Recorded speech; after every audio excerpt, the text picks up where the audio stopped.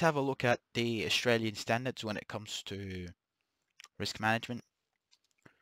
Now, the Australian standard is based on the International Organization for Standardization standard, ISO 31000, and it provides a guideline on the principles, framework, and the process of risk management for organizations. There are three concepts that I want to focus on in this video from the ISO 31000 standard, and these are the principles, the framework, and the process that's involved for the risk management in an organization. So let's start with the principles. The principles you can think of as an indication of the intention and the purpose of risk management for the organization. And we look at it from the perspective of a risk manager. So you have a risk manager in an organization. What exactly is that risk manager aspiring to achieve for effective risk management? There is, of course, the emphasis of the need to integrate the risk management process in all decision-making aspects and activities of the organization, and that's what the principles sort of focus on. Now, in the ISO 31000 standards, you can see the diagram in front of you. These are the areas in the principles that are focused on. So you've got continual improvement. So this is where risk management is constantly improved via learning and experiences that the organization gets. Customized, so each it's a general standard, so each organization, they face different issues, so the general concepts can be customized to suit the organization. Inclusive, so you got to make sure that all stakeholders that are impacted by the project are involved in the process.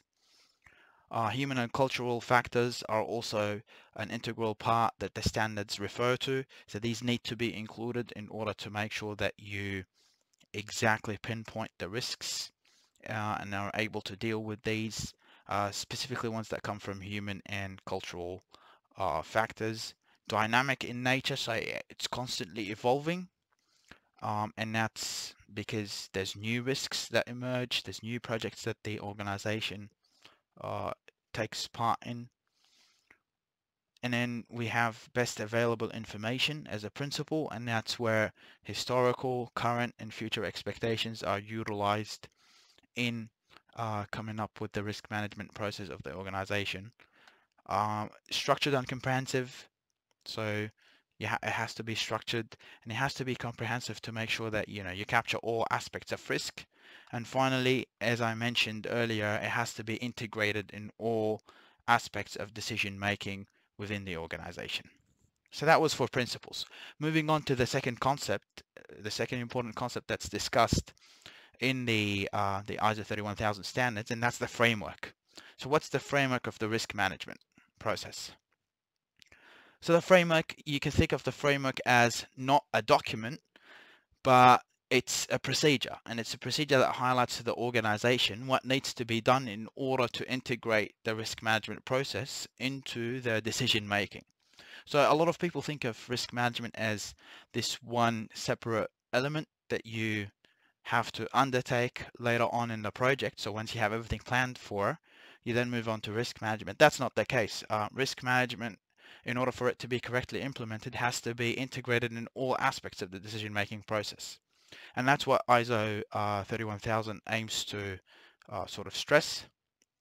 So the organization, the framework specifies that the organization needs to understand its structure and its context. So what are the internal, aspects that the organization is based on? So for instance, the strategic objectives of the organization, the value, the mission of the organization. These are all parts of the internal factors. You also have the external factors the organization has to take into consideration, and we're looking at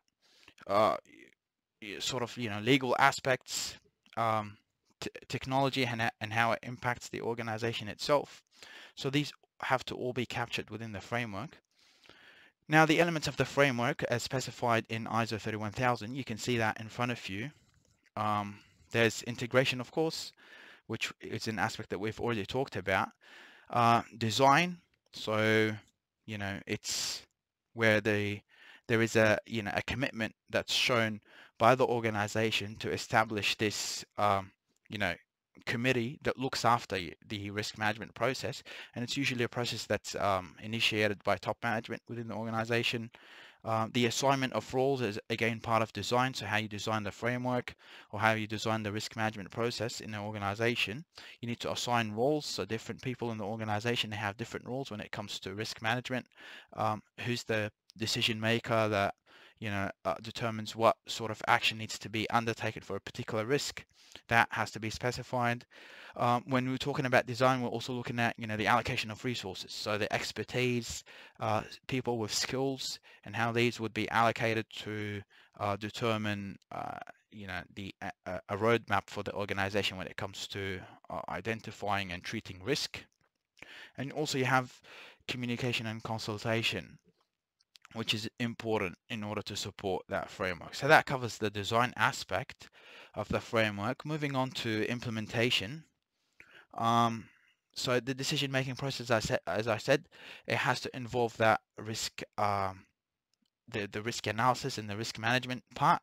And in order to do that, you need to make sure that the decision-making is modified to account for that. So now it's all about thinking of integrating each and every single decision that the organization takes, so integrating risk management into that and not thinking of it as a separate element that you do at the end. Moving on to evaluation.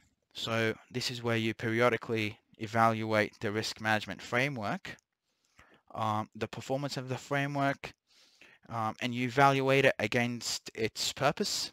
So you initially start off with a purpose, why you want to adopt that particular process, that risk management process, and then you have to evaluate at the end of the project. Maybe you have milestones established, so at the end of each milestone you evaluate, is the risk management process working well? Are you identifying risks in an efficient manner? Is this effective for the organization? Are you able to treat the risks that have been identified? So this is all aspects that are considered in the evaluation part of the framework. And then you have finally improvement. So this is where the organization continually improves and adapts the risk management framework to address internal and external changes that it experiences. So the final concept that's covered in ISO 31000, that's the process of risk management. And the process, you can think of it as the algorithm. So we've talked about the principle and the principles of the risk management process. We talked about the framework that an organization needs to adopt. And now we're moving on to the process. So how the risk management is to be implemented, how it's structured, the algorithm of the implementation. In the best way of explaining this is through the figure that's given in ISO 31000. You can see it in front of you on the screen. So you start off with the scope, context, and criteria, and that's where you look at the external factors, for instance. And I talked briefly about some of these external factors that can influence the organization. You define the risk criteria that's associated with the organization. Is the organization risk averse? Does it love risks? What criteria would be set out by the organization in order to assess the risks against? So how would you define a high risk versus a low risk? What's the measure? What's the unit of measure that you would use? This all has to be defined, and it has to sort of be customized to suit the organization itself. And then you also look at the internal factors that are specific to the organization. So how it's structured, what the values and missions are of the what the mission and the values of the organization are. And this would all form part of the scope, context, and criteria part of the algorithm that's presented in ISO 31000. Now, moving on to the risk assessment part. And the risk assessment, as you can see, it's formed of 3 individual components. Risk identification, risk analysis, and risk evaluation. Let me start off with talking about risk identification. So an organization needs to identify the source of risk, I'll give an example. For instance, if you had a project, a massive project, multi-million-dollar project, and you need to borrow money in order to start with that project, there are certain risks that would be associated with that borrowing of money, right? And so, when you borrow, you'd be exposed to, say, for instance, interest rates.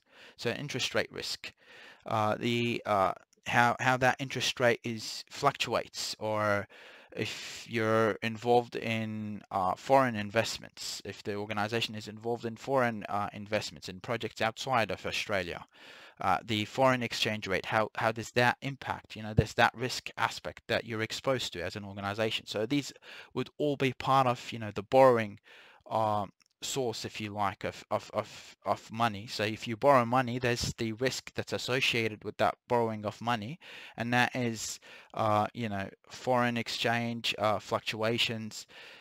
So the company or the organization has to be aware of that. Timing exposure as well. So that involves the time value of money, and the investments, opportunity costs of the organization. So these would all be considered within the risk identification part of the risk assessment.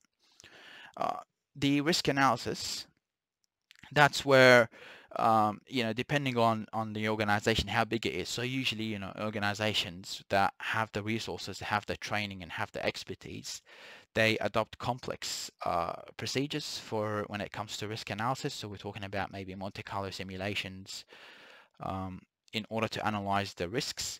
But organizations that are small can still implement that risk analysis part, and they do that through using a simplified approach.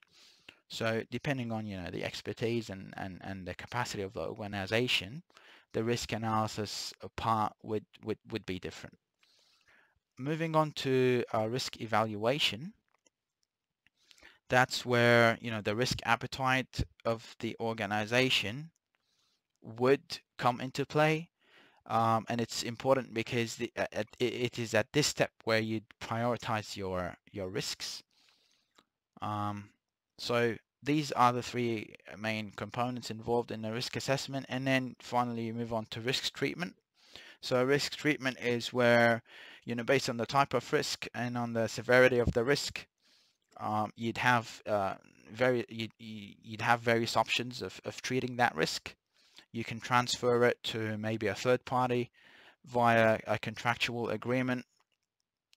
You can seek to maybe eliminate the risk. So the risk treatment aspect as well depends on the organization itself. So you can customize it to suit the organization. Now there's these other aspects of the process. So you've got monitoring and review, and that's a constant thing that has to be undertaken. Communication and consultation is important to ensure that you're on the right track, that the risk management process is achieving the intended purposes.